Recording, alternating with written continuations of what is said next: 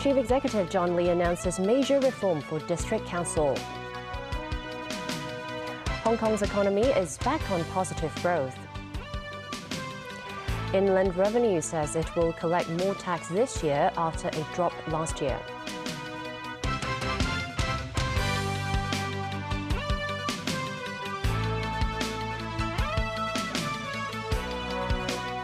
Good evening and welcome to TVB News. The government has announced major changes for the city's district council, which are intended to depoliticize the council. Under the plan, directly elected seats will be reduced to only 20% of the council, while a vetting system will be introduced. The Executive Council has approved a proposal for major changes to district administration. When the District Council or the DC changes term at the end of the year, there will be 470 seats, down from the current 479. Some 179 seats will be appointed by the Chief Executive, while 176 will be elected among district committees. 27 rural committee seats will remain. Directly elected seats, which used to make up 90% of the DC, will be reduced to 88 seats. The 452 constituencies have been restructured and reduced to 44 constituencies, each with 2 seats. It is the black violence. It is the attempt to make Hong Kong independent, and the attempt to cause disaster to Hong Kong society as a whole that we need to prevent. We lived through that. Don't forget it. The threshold for serving the DC has also been changed. Candidates must garner nominations from 3 committee members from each of the 3 district committees, as well as nominations from 50 voters in the constituency. The nomination will then be confirmed by a newly set up steering committee, which will be chaired by the Chief Secretary for Administration. Councils will no longer elect the chairman among members, but instead, the district officers of each constituency will chair the DC. This particular practice was last implemented in 1982. Addressing concerns that the changes make the DC go backwards, the CE defended the move. It will ensure that the District Council will operate as the Basic Law, Article 97, requires. That is, to be consulted on issues that the government wants to be consulted on, and also to provide services in regard to culture, recreation, etc. It will also reflect the principle of administration-led governance. The city's first district council was established in 1982, with 1/3 of the seats being government officials and the rest belonging to voted or appointed members. The DC then went through several revamps and all appointed seats were scrapped in 2016. Political parties have different views about the reform. The DO, as chairman of the council, he or she will overlook the administration and decision. The power is returned to the administrators, the government, to look after the livelihood matters. The council should be a body to recommend the government how to do better. It's a body to actually watch how the government perform in the district. But nowadays, with the new proposal, it seems that it is the government watching the district council how they perform. Low added the Democratic Party will discuss whether or not to take part in DC elections in the future. Hong Kong's economy expanded 2.7% in the first 3 months of this year, the first quarterly growth after 4 consecutive quarters of contraction. Chief Executive John Lee is confident the second quarter will be even better. Mo Sang-ai reports. In February, the city's border with the mainland fully reopened. To promote tourism and attract international tourists, not only did the Hong Kong government lead delegations to visit overseas countries, it also launched the Hong Kong Goodies project, giving out over 1 million welcome consumption vouchers to visitors. In March, authorities scrapped all social distancing measures, including the mask-wearing mandate, ending the pandemic era. Speaking to the press before today's Executive Council meeting, Chief Executive John Lee said the SAR had recorded a 2.7% GDP growth in the first 3 months of this year, reversing contractions in the previous 4 quarters. The main contributor to the growth is the private consumption, with 12.5% increase year-on-year. Lee believes the economy will perform better in the next quarter. 雖然第一季嘅出口仍然係下跌。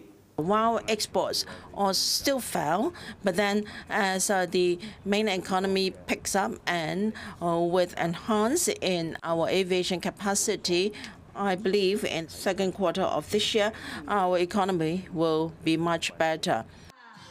Last weekend, the Happy Hong Kong campaign was launched with Cinema Day and a gourmet food market in Wan Chai. Both activities received strong support. 222,000 residents visited the cinemas, whereas 44,000 people went to the food market. 我好開心睇到佢哋嘅笑容。 Happy Hong Kong has brought joy to Hong Kong. I'm pleased to see the smiles of Hong Kong people, and I am pleased to see how our economy and also consumption has increased. Meanwhile, the International Monetary Fund predicts the economic growth in Asia-Pacific region will accelerate from 3.8% to 4.6% this year. The IMF believes the region will contribute to over 60% of global economic growth this year. Bimos9, TVB News. The Inland Revenue Department announced the government collected over $360 billion in taxes last year. That's $18.3 billion less than the year before. The drop was due to factors including a largely quiet property market, but the department expects it will collect more taxes this year. Timothy Lee reports. The time has come for the annual tax season. Starting today, the Inland Revenue Department will send out around 2.4 million tax returns for individuals, including 1.8 million physical and 600,000 digital forms. Commissioner of Inland Revenue Tam Tai Pang said taxpayers can claim deductions for paying domestic rent at a $100,000 limit per year of assessment. The department said physical tax returns must be filed by the 2nd of June, within a month's time, while digital returns must be filed by the 3rd of July. Meanwhile, the Inland Revenue Department collected about $360 billion in tax last year. That's an $18.3 billion decrease from the year before. Profits tax accounted for more than $174 billion, while salaries tax accounted for $79.5 billion. Both saw increases. But stamp duties collected dropped to $70 billion, a 30% decrease, mainly due to a quiet property market. The department expects this year's tax collection will reach $379 billion, along with the rise of stamp duties to $85 billion. Timothy Lee, TVB News. Andrew Khan has become the new head of the National Security Department of the police force following the retirement of Deputy Commissioner Edwin L. Lau. Khan joined the police force in 1991 and has served in many command posts. Chief Executive John Lee said Khan has a high awareness of national security, praising the officer for his professionalism and commitment to serve the public. Overseas, U.S. President Joe Biden met Philippines leader Ferdinand Marcos Jr. for talks at the White House on Monday. This as the Philippine president embarks on a 4-day official visit to the United States. The two presidents outlined plans to boost security cooperation amid a tense geopolitical situation globally and in the Indo-Pacific. Beijing had earlier urged Washington to stop stirring up tensions among regional countries using the South China Sea issue. Daniel Rao reports. Monday's Oval Office meeting is the latest high-level diplomacy with Asia-Pacific leaders by U.S. President Joe Biden. Marcos Jr.'s official visit to Washington is the first by a Philippine president in over a decade. Biden outlined his administration's commitment to the security of the Philippines. The United States also remains ironclad in our commitment to the defense of the Philippines, including the South China Sea, and we're going to continue to support the Philippines' military modernization goals. We need to find many ways to strengthen our alliances and our partnerships in the face of the new economy that we are facing post-pandemic. Beyond that, there are also the geopolitical issues that have made the region where the Philippines is possibly, arguably, the most complicated geopolitical situation in the world right now. Following the meeting, the White House announced the transfer of 3 C-130 aircraft and 2 coastal patrol vessels to the Philippines. The two countries also said they adopted defense guidelines aimed at deepening cooperation and interoperability between their militaries across land, sea, air, space, and cyberspace. Marcos Jr.'s visit to Washington comes after the US and the Philippines completed their largest war drills ever last week, and as tensions between Manila and Beijing rise in the South China Sea. An incident in the South China Sea last Friday saw a Chinese Coast Guard ship block a Philippine patrol vessel steaming into the second Thomas Shoal. Beijing's foreign ministry said the Philippine ship intruded into the waters of the reef. The ministry also defended the Chinese Coast Guard's response as professional and with restraint. Beijing has also expressed concern about the increasing American military presence in the Philippines. Dan Morell, TVB News. U.S. forces have conducted an exercise which simulated defending Taiwan against a mainland invasion, according to a report. U.S. Special Operations Command, in their annual capabilities exercises, used a scenario involving Taiwan for the first time. According to a report in military.com, General Jonathan Braga said the People's Republic of China is their true pacing challenge out there. He said ultimately what they are trying to do is prevent World War III. In Ukraine, Russian troops have been pushed out of some parts of the battlefield city of Bakhmut amid fierce fighting, according to the Ukrainian military. This as the White House estimates that Russia's military has suffered 100,000 casualties, including 20,000 deaths in the past 5 months fighting against Ukraine. Tracy Furness has more. Ukrainian Colonel General Alexander Syrsky said Monday that the situation in Bakhmut is difficult, but at the same time, in some parts of the city, the enemy was counterattacked by Ukrainian units and left some positions. The 10-month battle for the eastern Ukraine city of Bakhmut has become the epicenter of hostilities between Russia and Ukraine that has seen little movement in the front lines since late 2022, leaving both sides looking for a breakthrough. The head of the Wagner private militia, Yevgeny Prigozhin, renewed his appeal to Russia's defense ministry to increase ammunition shipments to his fighters who are trying to seize Bakhmut. He says he needs at least 300 tons of artillery shells a day for an assault on the city, but he's given no more than a third of that. The White House said Monday that the battle for Bakhmut has come at a high cost.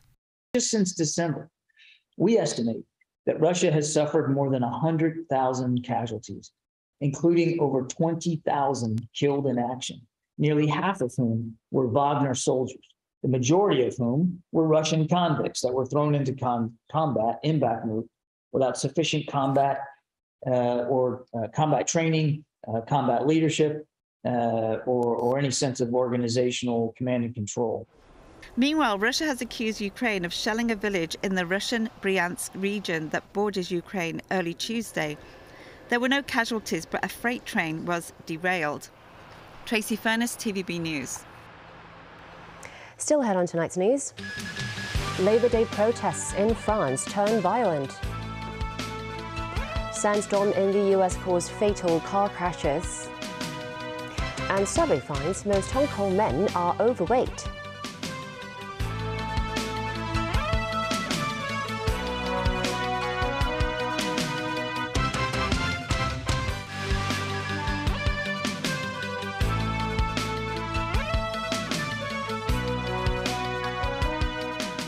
Welcome back to TVB News. Dozens of police were injured and hundreds of violent protesters were arrested as 750,000 people took part in marches across France on Labor Day. David Garrett had more. A police officer is hit by a petrol bomb. Colleagues rushed to help the injured officer and are also caught up in the flames. Officials said one member of the force was badly injured in the May Day riots. Overall, more than 100 police were wounded. Some 750,000 protesters took to the streets across France. Large crowds gathered in this Paris park as thick smoke blows across the trees. A bicycle station was set on fire. Construction sites were also targeted. Some fires were relit after firefighters had extinguished them as protests lasted into the night. Around various cities across the nation, similar scenes were repeated. Alarms wail, crowds yell, and smoke fills the sky as cars are set ablaze in Nantes. France has seen this many times in recent weeks. People are angry that President Emmanuel Macron has raised the pension age to 64. They think he is aloof and doesn't care about the rise in the cost of living. A central bridge becomes a battleground in Lyon. It is a city which has seen some of the worst violence. Riot police again come under bombardment. Fireworks and bottles are hurled at them. Once again, a car is engulfed in flames. This business was targeted. It has been ransacked and also set alight. Most protests, though, were peaceful. Union members were joined by those who opposed the president's reforms. The message was clear, chanted loud, Macron out. This nurse says, we will continue to protest. All that we want is for him to give up. Despite the Interior Ministry claiming the numbers of demonstrators are diminishing, these people claim the fight is far from over.